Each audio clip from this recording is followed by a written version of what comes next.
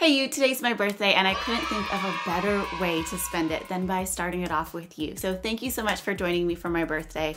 I am also answering your assumptions about me. Actually, it was more of a question, not of an assumption, but someone asked what is in my makeup bag, and I currently don't have a makeup bag, I have a makeup bathroom. I just grabbed a box of things, so I'll be showing you what is kind of in my normal lineup as we go. And so lately my favorite foundation has been the Pure 4-in-1 Love Your Selfie foundation. I've definitely been liking investing a little bit more in my foundation. And of course I'll have everything linked down below in the description box. But the first assumption is that I like things in order. And I thought this one was so funny because yes and no. I'm pretty organized in like areas of my life, but I wouldn't call my entire life organized. I think it can look that way to a lot of people. Now I'm just going to put a little bit of the NYX eye primer on my eyes and a little bit under my eyes too. But what I wanted to say, that I really prefer like structure and organization for me to understand something and to know how to like work. Next, I'm gonna go in with the Revlon Antioxidant Candid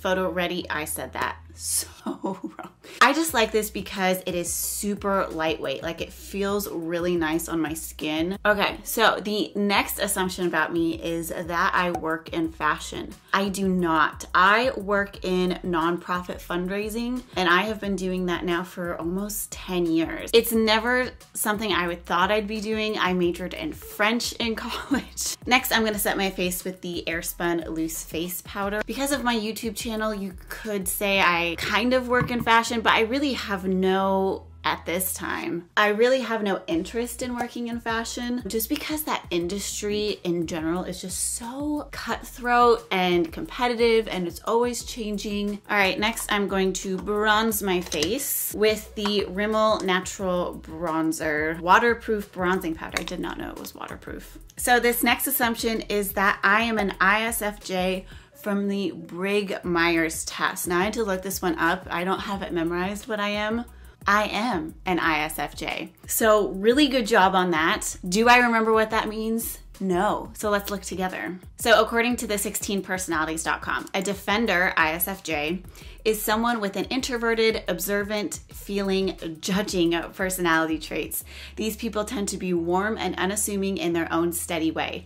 They're efficient and responsible, giving careful attention to practical details in their daily lives. Yeah, I literally was just talking about how I'm efficient and really like to be efficient in my things. I'm very responsible, I'm very practical, to the point where it's almost annoying even for myself. It's like, oh, why do I always have to worry about like the responsible thing? Like, why can't I just sometimes live life and have fun and not wake up early in the morning to think about everything? Actually, that was something that just more started in 2020. For blush, I know I'm not supposed to do this, but I'm doing it anyway. I am putting the Rare Beauty. This is in the color Bliss.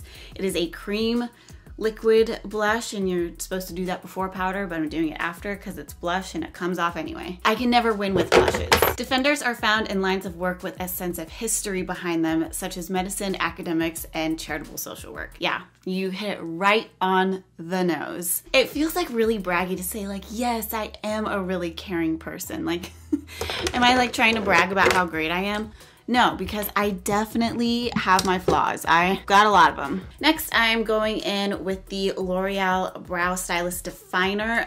If you like the Anastasia Brow Wiz, then this is like a great dupe and it's $7. And sometimes on Amazon, they'll accidentally send you two. You can order a pack of two or you can order a pack of one and sometimes they'll send you the pack of two. Next, we have the L'Oreal Unbelievable Brow. This is like, you can use all kinds of stuff. It's more like a tint slash gel. So it comes with an applicator, of course, in this, and then they give you a brush and spoolie. I'm trying to get that feathered effect, so it's okay that it's a little bit crazy. Okay, so now clearly this is like kind of a mess. And that's fine, that's usual. So I'm gonna just clean it up. So real quick, I'm going to use the ColourPop Super Shock highlighter. This is in the Flexitarian. I have had this for almost a year now and it barely looks touched. A little goes such a long way. Real quick, I'm gonna use the Charlotte Tilbury palette. And so in the crease, I'm gonna start off with this shade, which is called it doesn't have a name. It is the number 3 in the day eye look. So this is supposed to be day looks and then night looks, but I use them all. But let's go back to the assumptions real quick. So for this one, there's a correction. We have you are way smarter than people first assume. And then she followed it up with my earlier one didn't make sense. So take 2. You are highly educated and extremely intelligent. That's such a sweet assumption, to be honest. Thank you. This feels like so braggy to say. Like, yes, I am smart. Like, I feel like I'm good smart. Like, yeah, she's smart. But not like, whoa, she's extremely educated and highly intelligent. No. I am constantly trying to educate myself and learn new things. I think people make assumptions about how smart I am or how organized I am because I don't let the world see my mistakes. I put a lot of pressure on myself to do things well, and if I'm not doing it well, then I'm not gonna let you see that I'm not doing it well. I try to not let people see me in any kind of spotlight where they could see my flaws. Whew, which suddenly felt so deep. Okay, so I had to do my eyeliner off camera. Just, that takes so much concentration. But I use the NYX Epic Ink Liner in black. And I just line my top lashes not all the way across, and they're not even. Ugh.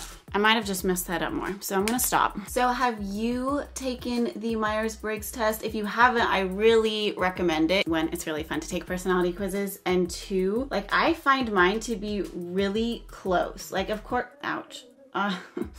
Of course, I never think they're 100% true just because everyone is different. If all 16 were 100% true, then there would be very little individuality. But I think mine has a lot of things that are true, and it talks about like some of your strengths and weaknesses. I'll have a link in the description box. Like one of the weaknesses I think that I read for mine is that I need to learn how to say no, which I do. This is the Lash Paradise L'Oreal again. I really like L'Oreal for brows and for eyelashes. I think they just make really good, for lack of a better word, facial hair products.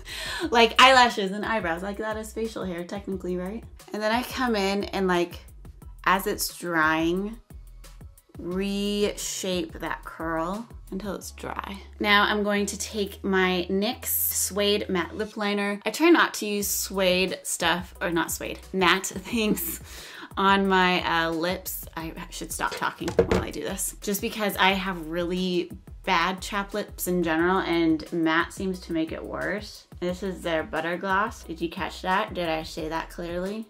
Probably not. So thank you so much for spending my birthday with me. It really means a lot to me that you are here and watching. Thank you to those who answered me on Instagram with your assumptions. They were super fun.